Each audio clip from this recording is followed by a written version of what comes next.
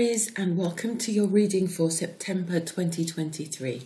So I'm just going to shuffle and get some idea of some of the influences around you for September. The first one is, of course, the new moon is for you going to be in your 6th house. So there's a possibility that you're thinking of some kind of reinvention in the areas of your work or your health, your daily habits. So you might be looking for a new job if you have a job, and rather than work for yourself, or you might do both but be looking for a new kind of side job to keep things ticking over. You might be thinking about a new exercise plan, a new diet plan, or you might be seeing a specialist about something that you're concerned with. Just something in that area is going to be up for renewal and reinvention. So let's see what else you've got. Let's do actually a past, present, future. So we'll do 1, 2, 3, 1, 2, 3. And let's get some angel cards, and then we'll get some tarot. Okay.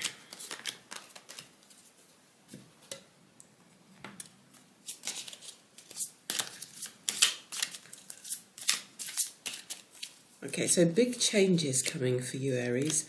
Big changes, especially in the work area, is what I'm feeling intuitively. There's something that really does need to change, to shift, to give you a bit more security going forward in the future. So in the past, you've been very focused on how to improve your abundance, how to change things, how to bring a shift that's going to make you feel a bit more emotionally stable. There's been a little bit of a connection between your emotions and your sense of whether you're able to attract or keep abundance, the abundance that you need in order to keep everything moving in your life, to keep yourself stable. So that's been a source of concern in the past. And also you've got Taurus, which is very much the energy of, about the energy of abundance, and whether we feel secure, whether we feel valued, whether we actually feel that we have enough personal resources to do the things that we want to do. It's also about nature, the abundance of nature. You've also got spiritual abundance. So it could be that because you've had to struggle a little bit in this area, Aries, recently, you've had to call upon those natural sources of abundance. You've been able to tap into your spirituality more. There's been more spiritual abundance. There's been a greater sense of connection, true connection with nature, and truly understanding what abundance actually means by just appreciating the natural world and appreciating how much it gives to us and how all the richness that's held there. You could also have been focusing very much on partnerships, just coming up to the recent past, Aries. You could have been looking at whether those partnerships are helping or hindering you in terms of shoring up your resources and strengthening what you actually have that's of value, what you have that you can say, this is mine, this belongs to me, this is my world, this is my kingdom, I've created this, I'm not depending on anyone else to achieve this for me or to create it for me.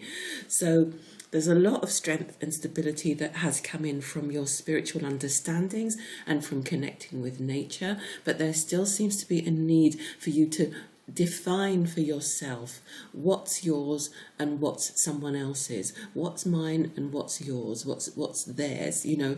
So just getting real clarity about partnerships that help and heal you, partnerships that support you in moving forward and having that autonomy and having that sense of building your kingdom, and partnerships that actually encourage maybe codependency, or that actually aren't on that journey with you, that, you know, sort of aligning with people who are easily satisfied or who feel that, you know, they're not at a point in life when they want to be going after things, and you still feel quite ambitious, Aries. So it feels as if leading up to this point, you've you've been really, really evaluating your partnerships and wondering whether you have the right people around you. That's in business, in relationships, in home, just in every respect, and wondering whether there's something that you need to change. So where you are right now, where we find you in September or just before when this reading is posted, is that you are very focused now on your career, very much wanting to take a leap forward,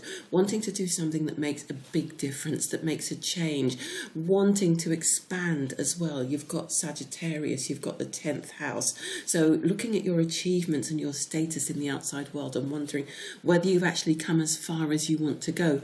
I'm not prepared. I'm not ready to give everything up just yet. I'm not ready to hang up my hat. I'm not ready to just be all settled and relaxed. So there's a little bit of boredom and discontentment around you. There are things being offered, but they're not the things that you want. And yet, perhaps in the middle of all this, there is something that's an opportunity, and you're not seeing it as an opportunity because you're so focused on the things that you've got, but they just don't satisfy you. You're kind of restless, you're kind of bored, you're kind of looking at these things and thinking, oh, is this all there is? Is this all I've got to show for everything that I've done, everything that, all the work that I've put in? I can't just rest on my laurels. This is not enough for me.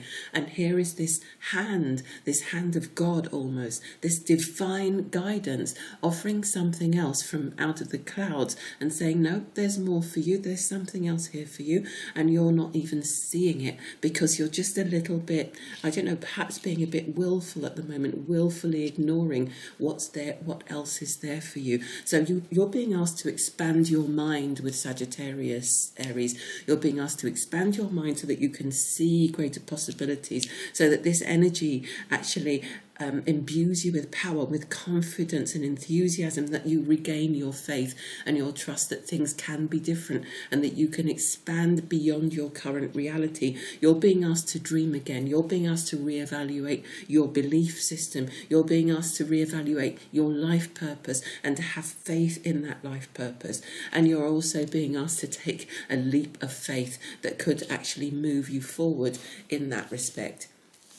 So moving into the future, if you actually do broaden your mind and take that leap of faith and recommit to your life purpose and your goals and your dreams, here's what's coming in next. A big healing. You've got Chiron. So, you know, you're kind of healing the past. You're healing the past that says to you, oh, I always get this wrong, or I can never quite, why is it I can't break out of this pattern? Why am I always attracting the same experience to myself?